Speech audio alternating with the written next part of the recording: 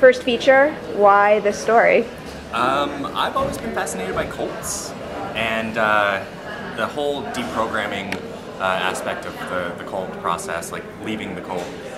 It's just so ridiculous that it's these guys who kind of invented this process, didn't really have any formal training in most cases. They would go kidnap adults who were involved with something, but they're adults, they can do whatever they want to do. They would kidnap them in broad daylight in some cases, take them someplace and lock them in a small room and deprogram them. And just that ridiculous thought, thinking that that's actually a thing, I thought it would make it perfect. Where did you hear about this? It's a real thing. I mean, that was a process that was developed in the mid to late 70s by a man named Ted Patrick. And it was a method for helping people at the time when they didn't really, there were so many cult things happening and so many people being indoctrinated into cults. They really didn't have any methods for removing people from them. So people just kind of developed, well, if you can be brainwashed, you can be de-brainwashed. And so it was a thing, yeah. Did you meet anyone who actually did it or went through it? I met some people who were involved with, for instance, John Grise, one of our actors in the film, was involved with kidnapping somebody for a deprogramming and told me this whole story about how he said he would help somebody do something, and then as he is in this van all of a sudden and he's in New York at 2 in the morning driving down Manhattan, in Manhattan, and realizing what is going on, what am I doing? And they went and tried to kidnap this man's son, and as it went along, it got crazier and crazier. He fought them tooth and nail. The father got punched in the face. The guy went down into a subway and locked himself into a closet, and then the transit authority was called, and all this stuff happened. And it was because it's so ridiculous, but at the same time, the parents are willing to do anything to get their kids back. And so you can't fault them for that. But then since then, there have been other methods developed, like exit counseling. They're a little bit more scientifically based. But yeah, for a while, there was this Wild West in cult removal going on, yeah. Why did you choose to go with the tone you did? Because I guess I have cults in my head specifically for the horror genre, because it seems like that's kind of the new thing right now. And I guess this kind of does have a horrific element, but also comedy too. Yeah, I mean, I can't really say that I choose the tone, because that's kind of just what I like to write. It's the world that I like to live in. But it feels good to me, it feels right, it kind of goes along with the types of films I like to watch. But also choosing something that you would think would be darker and putting a comedic edge to it, it subverts expectations, it challenges an audience, and it kind of says, you think it's going to be about one thing, but you have no idea. And that's what we kind of wanted to do with the film. And how about for the two of you, because it's such an extreme scenario with these crazy characters, is there anything that you can connect to give you an entryway? You read a lot about Ted Patrick, for example. I mean, every character that you play has to come from yourself, so you have to, if you have experiences that align with the character, that's one way in, but emotionally, anybody can understand somebody who's had bad things happen to them and has hit a bottom in their life. And the interesting thing about this character is every time he finds a bottom, another one appears, So you find the emotional connections, you do your research, and you sort of step into the world and hope that it takes you along with it. Yeah, I mean, for me, and I know you didn't see the whole film, and I also don't want to give away anything, so I don't want to be too specific, but one of the things that Leland's character says in the film when he's talking about my character is that there's 3 personalities that she will go through: the before personality, the cult personality, and the after the cult personality. And so kind of going about it that way, I really had to play at least 3 different characters within the film. And so I had to find my way into each one of those personalities. And so I think, from the beginning of the film, she's this, you really want to feel for this girl, this vulnerable girl who's in this situation, who has been preyed upon and brought into this cult, and now she's being preyed upon and taken out of it, and she's being pulled from 2 sides. And so I wanted to kind of find vulnerability in that, which I can certainly relate to, and think about a person who's at that point in their life where they're vulnerable enough to be susceptible to all sorts of things. things mentally and emotionally. So, but then the other personalities take on a different form. Is there some sort of through line that lets you do that, but keep it a cohesive person? That was the challenging part. That was definitely the biggest challenge. And there was, I can't be specific about what it was without spilling the beans, but yeah, I definitely had to have in the back of my mind what the overarching arc of the character was. Did you guys get to shoot in order? For the most part, yeah, we were pretty chronological. That helped.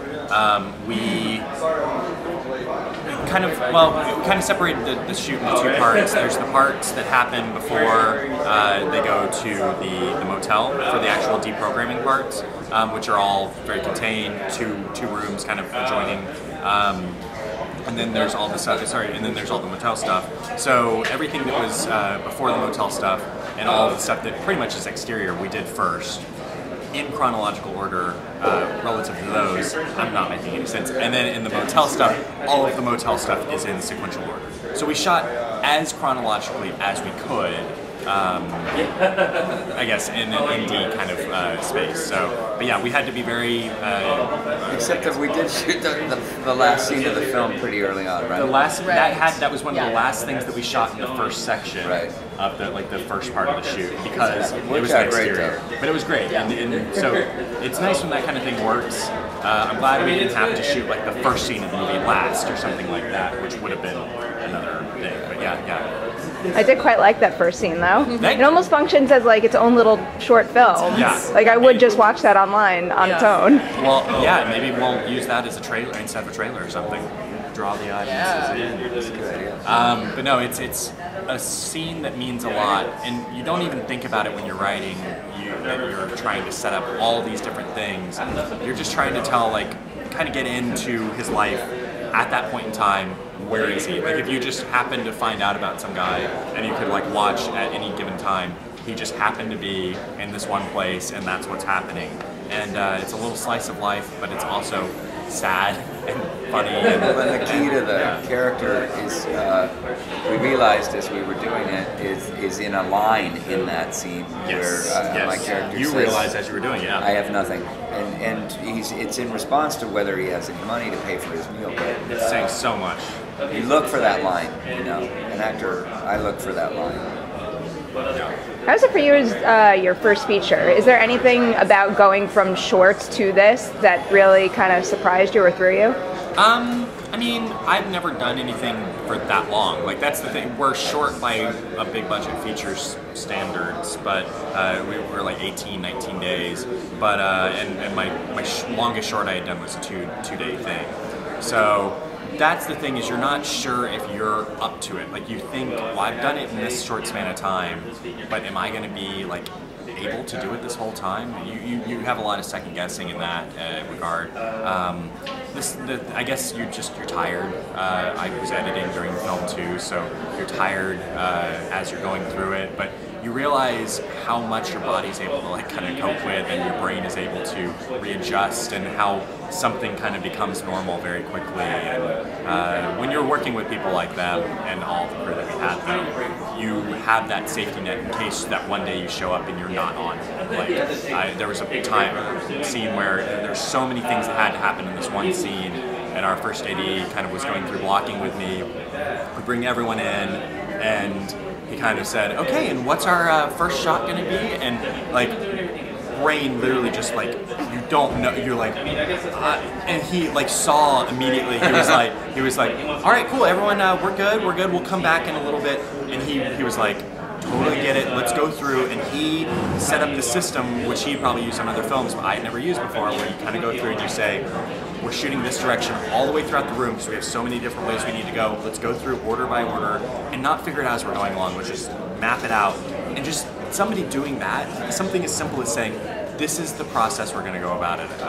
It just helps so much, and you realize why people are there. I imagine that if you're shooting so much of this movie in a hotel space too, all that coverage, I mean, it could get confusing. It gets confusing, and it also, I didn't storyboard or anything like that. I don't like to do that, but I do like to have an idea. I do a shot list. But on that shot list, I'll say close-up of Ansel, and that can mean a million different things. And so you then get in there and you're like, what does this close-up need to be? Where is he at this point? Because I didn't want to manipulate blocking too much, but then once they do have that set up, then it's all static shots for the most part. There's very little handheld in the film, if at all, in like certain scenes, and you have to know that if we're going to stay there, we have to stay there. And every once in a while we can pan with you, but we don't want to overuse things. So it's very complicated. You trust a lot of people, again, like the DP, but it all works out. And how do you attract such great talent as a first-time director? How do you pitch yourself and your story to them? I don't know what you. Well, I mean, the script speaks for itself. You know, it's a gem, and it all starts with the script. It's a story. Everything's. None of us would be in this business if there weren't storytellers. And you know, then you see that, and you become part of the process of telling that story. Plus, the producers, Keith and Jess, have extraordinary taste, are very charismatic, know how to, are very convincing, and you know, represent always good material. So they're very good at selling. Yeah, their work speaks very highly for them. Like they've done some very distinct movies with the filmmakers that they choose to work with, and I think that helps in bringing in. And they also have a family of cast and crew that they use, which continues to grow with every movie. And we stole from a lot of, like we stole from The Guest, which Leland is also in, which is playing here. We stole Leland. We stole Lance Reddick. We AJ Bowen. Like. They've got a stable of actors that we kind of were able to pull from. Yeah, it was good. Was it a given from day one that you had to be in it? She had to work. She had to. I had to convince her. She sent in a few tapes. Begged. She was reading the pages as we kind of went along. As I went along, I write like pretty much like 10-page chunk days. So like I'll do 10 pages a day as I'm going, give or take. And after every day, I go, read these! Yeah. And then she does, and then she's like, okay, great, yes, really good. And it was just all feeling really well, or really, really good. And then at a certain point, I think you kind of say, okay, you probably shouldn't read anymore until it's done. I did stop reading about because halfway through. Then you're just like, you're kind of rehashing things over and over again. But yeah, no, I knew from day one that she was going to be the Claire, so it helps that I don't usually write with a voice in mind, because especially when you're an indie filmmaker, you don't really get to choose necessarily who's going to be, because for whatever reasons things happen a certain way. So it's not like you're going to say like, well, I want so-and-so to be in this movie. You have to write it with the idea of the character in your head, and then hope that you can find somebody to bring it to life.